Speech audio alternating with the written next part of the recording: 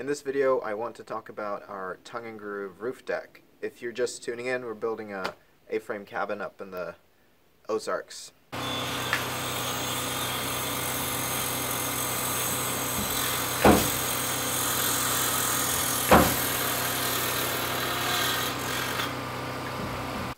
As you've probably figured out, the name tongue and groove comes from the tongue and the groove of the boards.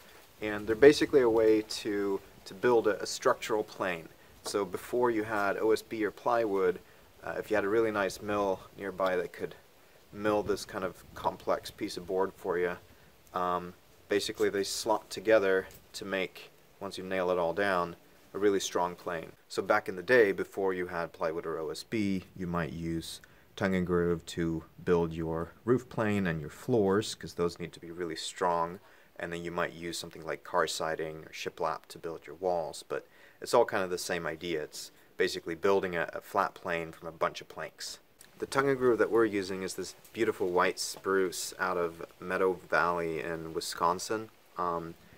They had a really competitive price on it, but it's also turned out to be a really good product. I say competitive price, but I think it's important to note that this is a much more expensive way to build a roof than if you're using OSB or plywood or anything like that. You know, there's a reason why people don't build tongue and groove roofs anymore. It's labor intensive, it's much more expensive in terms of materials than if you used OSB or plywood or something like that. And when you read kind of proponents for this stuff, they'll tell you that, well, that's all true, but you've all seen these barns around the country that are still standing 100 years later, and if they'd been built out of OSB, you know, they'd be rotted to the ground. And that's true, but that's because the roofs have failed. And so, you know, if you have a leak, if your roof is leaking, then yes, this is a piece of solid wood. This is an inch of solid wood. It's going to take much longer to rot all the way through and structurally fail than an OSB sheet. But your roof's not supposed to be leaking, and so if your roof isn't leaking, then an OSB roof or a plywood roof is going to last just as long as this stuff because it's all just wood. So I don't really buy that this is a more long-term option than a modern roof system. Okay, so if there are no structural benefits, it's way more expensive, and it's super labor intensive, why are we building a tongue and groove roof? There's a couple of reasons. The primary one is aesthetics. I think it looks really nice, and if we wanted to get the same look with a conventional roof, we would have to build, you know, a tongue and groove ceiling from the inside, and I've done that once before, and it really sucks. It's just a really inconvenient work angle, and if you're going to be laying that tongue and groove anyway, you might as well do it as the main structural roof. So in that sense, this doesn't cost more than the final product if you want a tongue and groove finish. The second reason is that the drawings that we're basing this building off of are actually from the 60s, and they call specifically for a 1-inch thick tongue and groove roof deck. Now, that's a structural part of the building. It's part of what makes it possible to have this 4-foot span. Somebody's done the math for, you know, the snow load on this and making sure that the specific roof is going to hold up. And so I didn't feel comfortable, because I'm not a structural engineer, changing the roof deck type.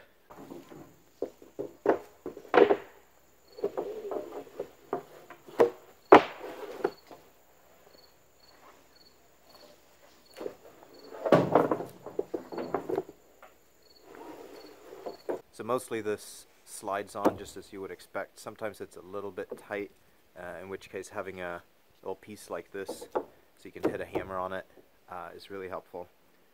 But in this case, it looks like just a couple of knocks with the hand's enough.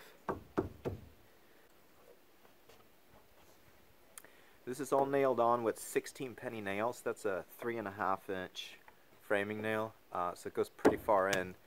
Which feels nice because I guess that holds it on really nice and tight.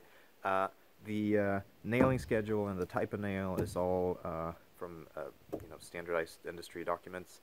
I will link to those below so that if you're interested in this stuff, there's some good guides on, you know, nailing courses and layup. You know, how much should you overlap, where should you overlap each course, and so on and so forth. But Anyway, 16 penny nails. And then the nailing schedule is at each connection point, so every 4 feet, you've got one toenail up here, and then you've got one nail down at the bottom, right there.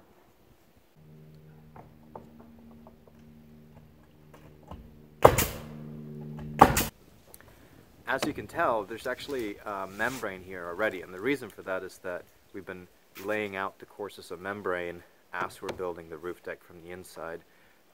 Basically, it just seemed a lot easier to do that while we were building the deck. It also helps shed water for the whole structure, so we're basically dried in once the deck is up. On top of this membrane, we're going to end up having rigid foam insulation, which is kind of the trick that makes it possible to keep this beautiful wood surface exposed towards the inside. The insulation sits outside.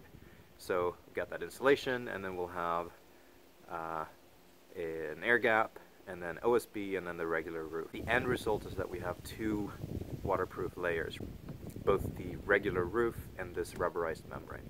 The membrane is Tarco MS300. It's a completely useless product that I'm never going to buy again. It's supposed to be adhesive, and maybe it was at some point. Some of the rolls, you can feel they're kind of sticky. I think what's happened is that it says really explicitly on the rolls that they have to be stored at, room temperature and really sensitive to heat.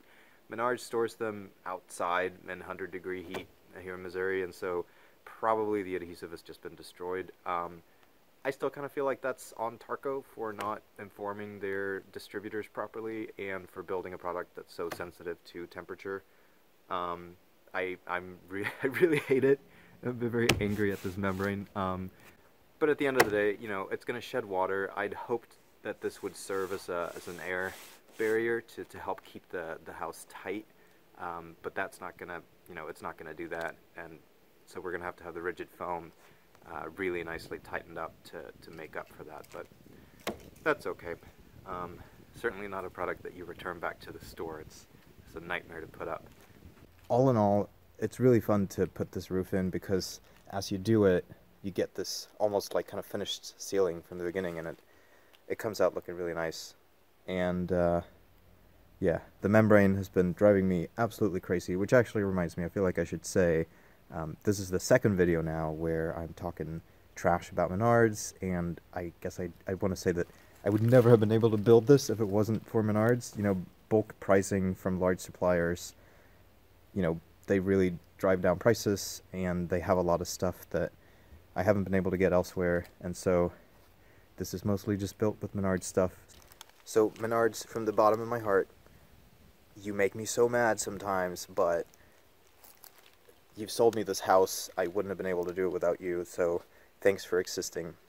And thank you guys for watching.